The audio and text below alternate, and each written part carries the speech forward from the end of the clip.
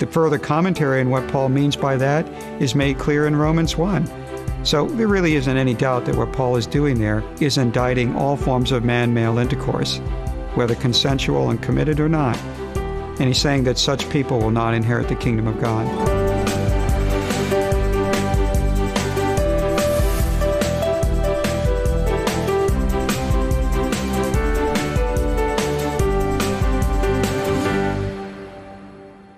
Romans 1:24 to 1:27 is, of course, a key text in which Paul addresses the issue of homosexual practice. The larger context in Romans 1:18 to 3:20, Paul is making the argument not merely that all are under sin, not just the Gentiles, but also Jews, but all are culpable for the sin that they commit because they sin suppressing the truth about God and about themselves accessible to them in the material structures of creation. They are, in effect, without excuse. This is the point he makes in Romans 1:18 to 1:32. He's largely addressing the issue of Gentiles, persons who don't have the direct revelation of Scripture in front of them. And he starts off with two particular vices, which he believes makes his point that they are culpable for the sin that they commit, even in the absence of direct revelation, because they have the indirect revelation of nature. Romans 1:18 to 32 is an extended vice list. A vice or offender list are lists that we find in Paul, where Paul talks about certain kinds of offenders or offenses that will exclude people from the kingdom of God.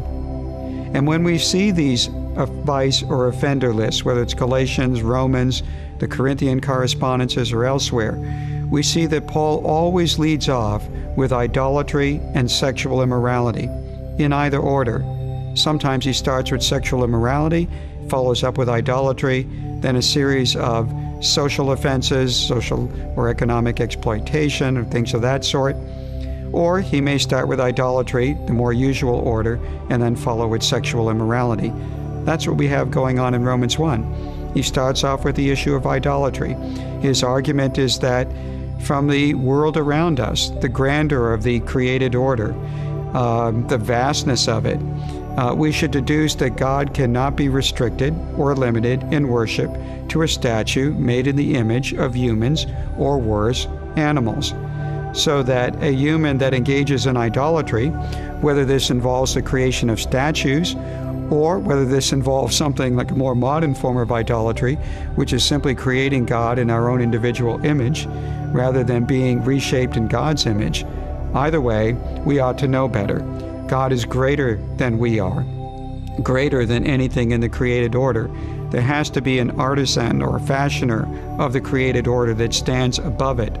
And to limit that God to something that God created, something that we can manipulate and use for our own purposes, is a clear evidence of suppressing the truth about God accessible to us in nature, in creation. In fact, Paul makes this point in Romans 1:19 to 20, that the knowable aspect about God is obvious to us, it's transparent to us, it's clear, and we have to deliberately suppress that truth in order to not acknowledge it. So we know better, and yet we still engage in sin. Then he moves into the next set of offenses we would expect him to mention in a vice or offender list. That is sexual immorality. And what Paul wants to do is pinpoint a particular form of sexual immorality that will make his point that people actually suppress the truth about God accessible to them in the material structures of creation. It's hardly surprising that he would select among sexual offenses the one in the ancient world most characterized as being contrary to nature. And the argument that's typically made in the Greek and Roman milieu out of which Paul operates by some Greek moralists and some Greek or Roman physicians is that it's obvious that man and woman are designed for sexual coupling. Anatomically and physiologically, it's clear. These are actually the kinds of arguments that are made in the ancient world. Look at the anatomy of male and female. Look at the fact that only male and female can procreate. Even psychologically speaking, look at the two of them. And it's obvious that The only two sexual complements or counterparts that exist are a man and a woman, a male and female. So that when a male has sex with another man, a male with a male, or a female with a female, it's an obvious indicator of suppressing the truth about the way in which we have been made. It's not intended to be rocket science or brain surgery, to be a little bit anachronistic here. It's intended to be obvious.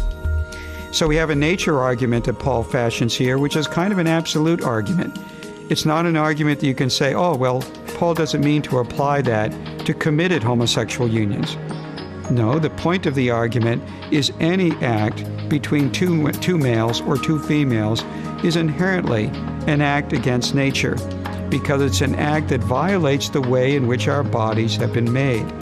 They've been made not to be independent, but rather to be only half of a larger sexual spectrum. This is obvious in the sexual coupling, that it takes a male and female. They fit, the parts fit with one another, and they also work together with one another in terms of procreation. These are clear indicators, clues in the way that we have made about God's intent for sexual design. There is a design, in other words, in the way that we're made sexually. Paul also at the same time here is not only alluding to indirect revelation of nature, but also the direct revelation of Scripture.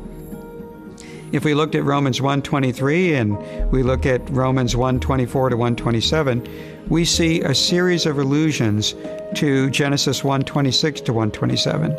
In fact, there are 8 points of correspondence in a 3-part structure between these two sets of texts.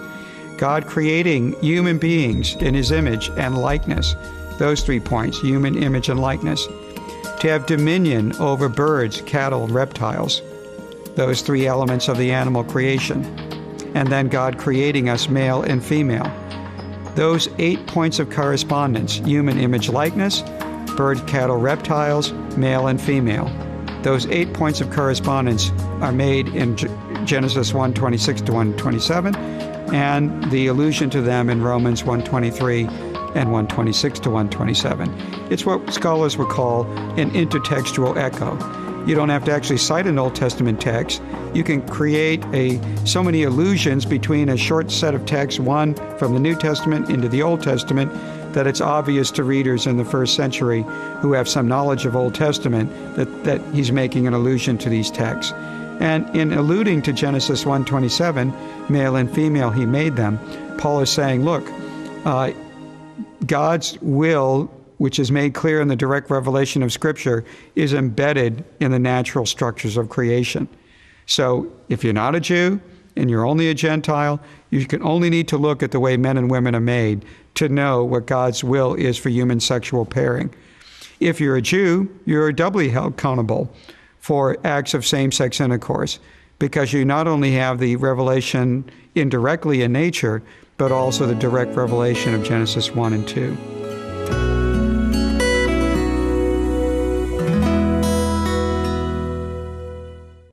In addition to those 2 arguments, a series of others we can make.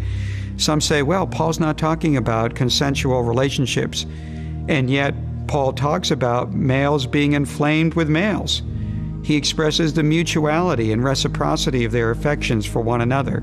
He's not talking about, for example, masters coercing slaves or adolescents into this act. He's talking about consensual acts that involve mutual sexual stimulation on the part of the parties involved, 2 men, 2 women.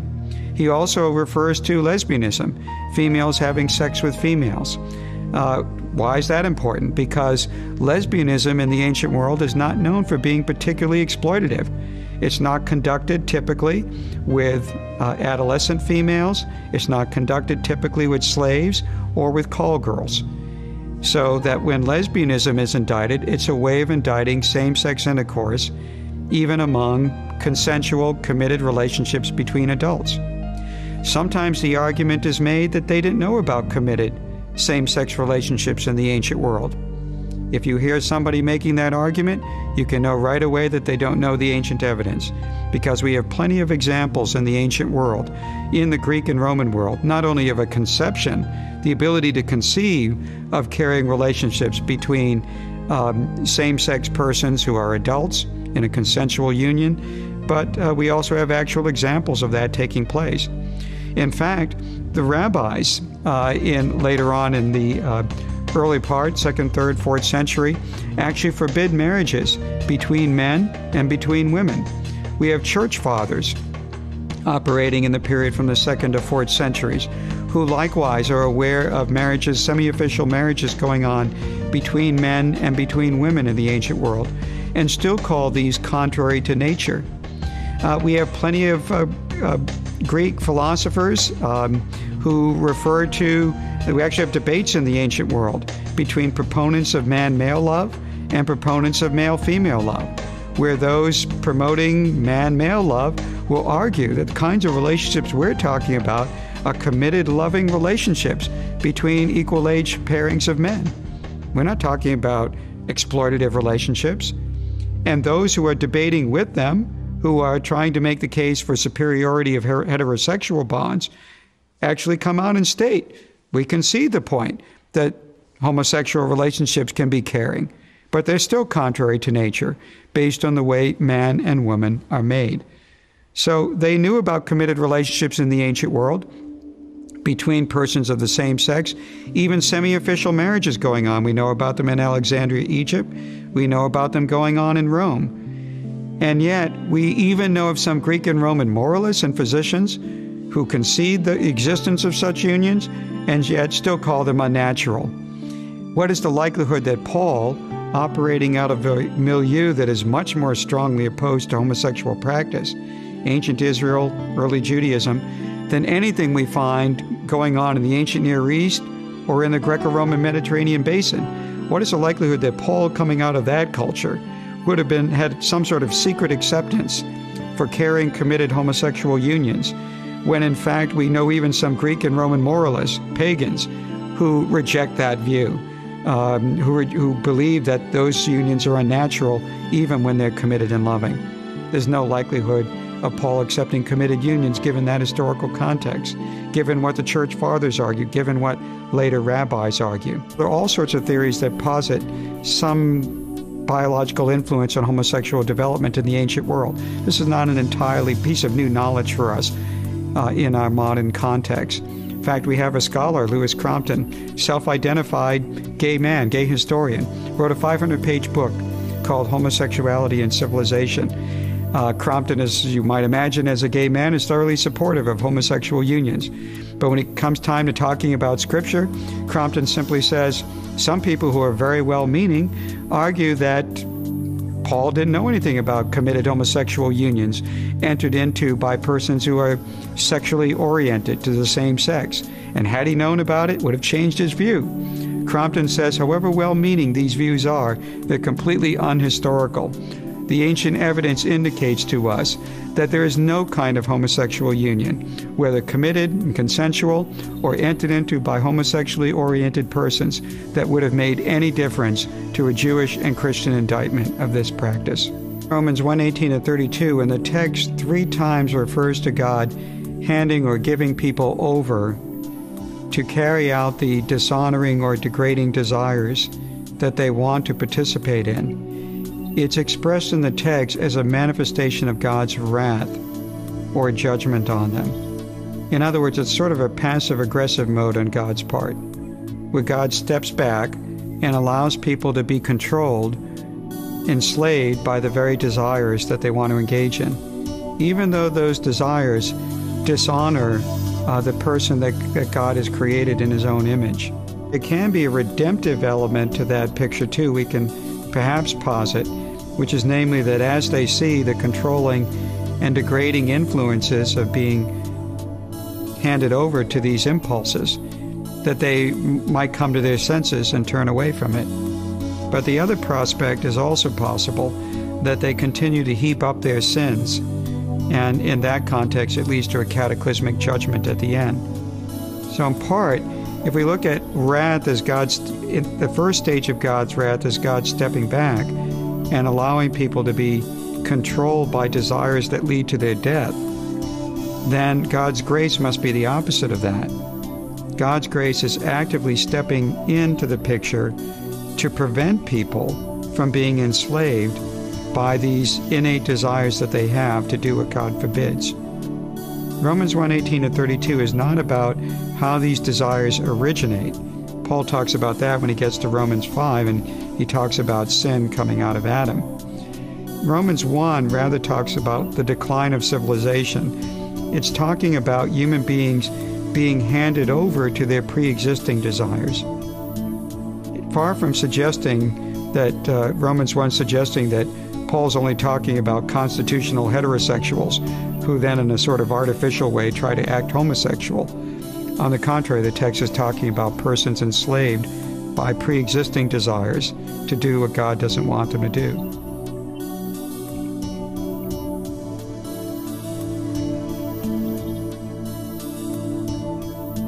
In 1 Corinthians 6:9-10, Paul has a vice list, another offender list, in which he says to the Corinthians to stop deceiving themselves.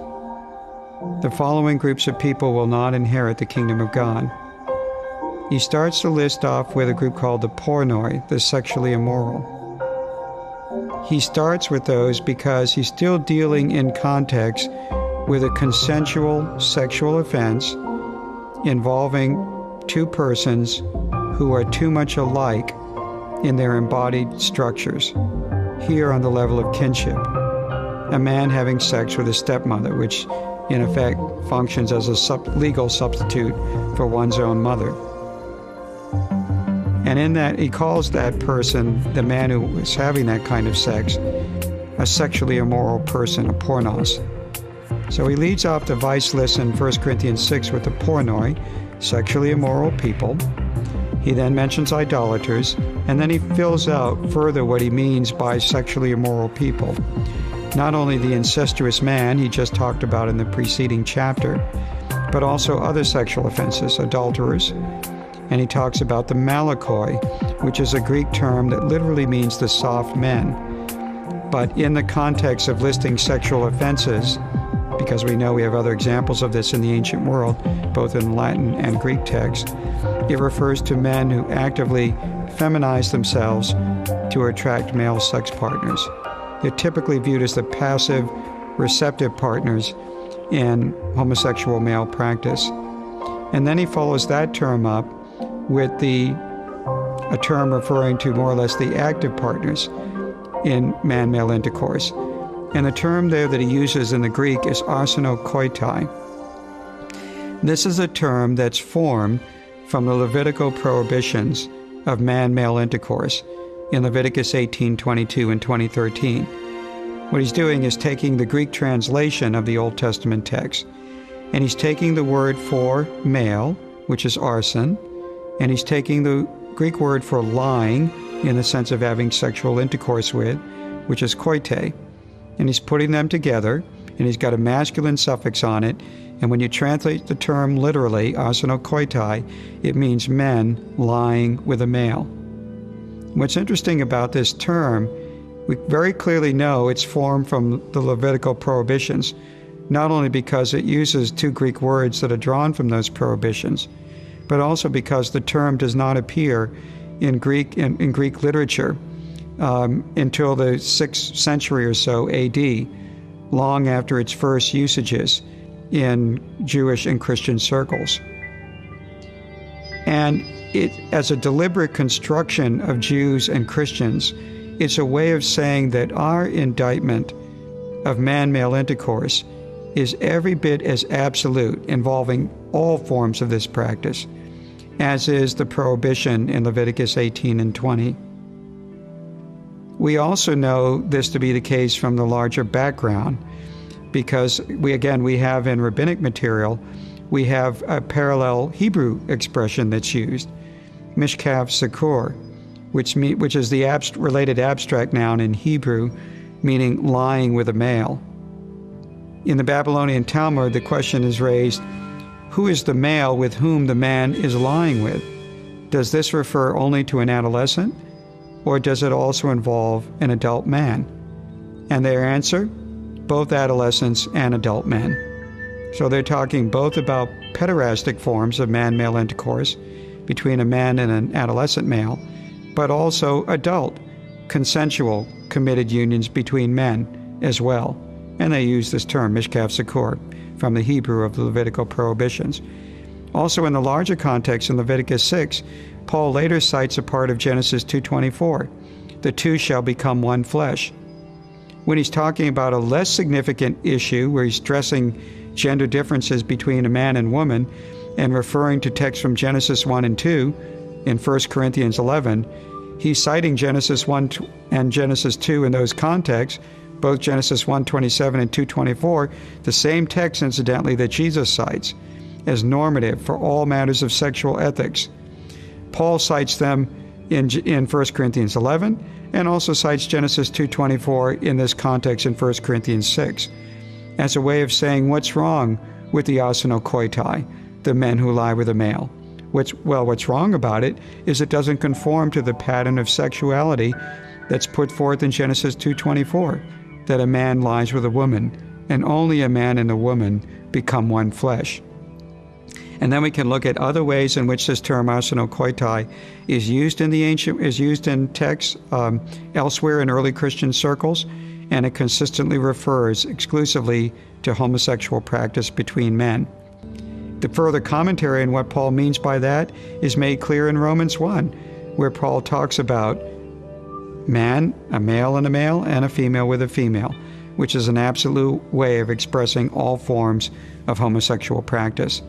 So there really isn't any doubt that what Paul is doing there is indicting all forms of man-male intercourse, whether consensual and committed or not. And he's saying that such people will not inherit the kingdom of God. When Paul refers to the list of offenders in 1 Corinthians 6:9, he's not merely talking about isolated acts. He's talking about persons who engage in the behavior consistently, without repentance, without any desire to turn away from the behavior, and therefore their whole persons can be tagged as sexually immoral people, or adulterers, or men lying with a male, or a series of other offenses that follow. Paul is talking about people whose being is defined by this behavior because they commit it repetitively and unrepentantly. We see lots of grace in the New Testament from Jesus and Paul, but neither of them promote the view that a person can be engaged in egregious sin that dishonors the person that God has made and that which God finds abhorrent and expect to inherit the kingdom of God. This is why the Sermon on the Mount closes with a triplicate of warnings. Broad is the path that leads to destruction, narrow is the gate that goes into life, few enter into it. On that day many will say to me, Lord, Lord, and I will say, I never knew you, because you didn't bear the fruit consistent with that confession.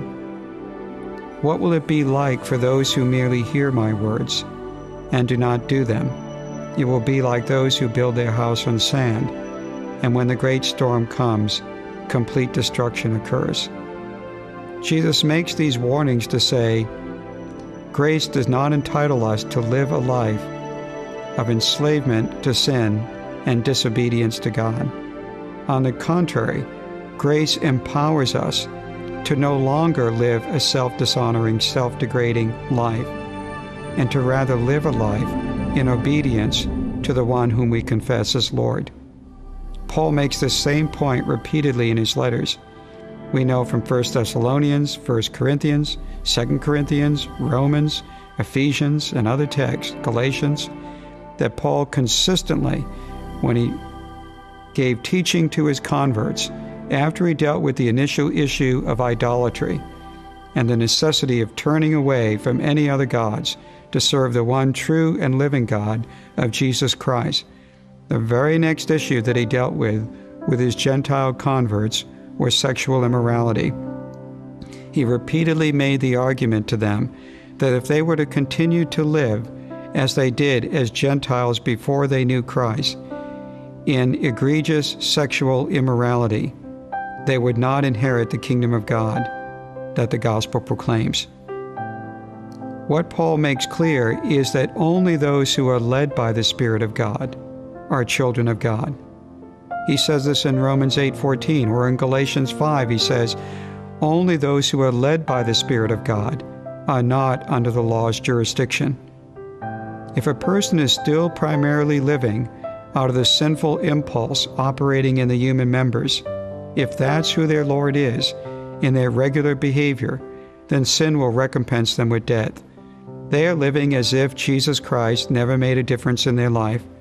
They may mouth a few words of confession, but they live the same kind of life that they lived before they knew Jesus.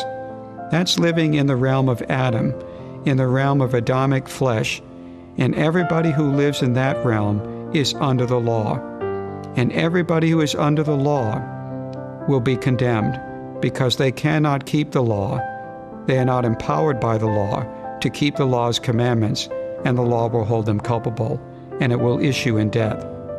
The only persons that are liberated from that law are persons who live in the controlling influence of Christ's Spirit. That's what it means to be in Christ, so that when Paul says there is now no condemnation for those who are in Christ Jesus, he means exactly what he lays out in the next 13 verses. Those who are in Christ are those who live in conformity to the Spirit of Christ operating in their human members. Those are the persons who live out of the new creation. The law of Moses has no jurisdiction over the new creation. Those who live, however, as if they are still bound by the old creation because they live in conformity to sin in the flesh, will be under that law and will perish. That's what the gospel states for Paul. It's what the gospel states in Jesus' message, and we would do well to heed it.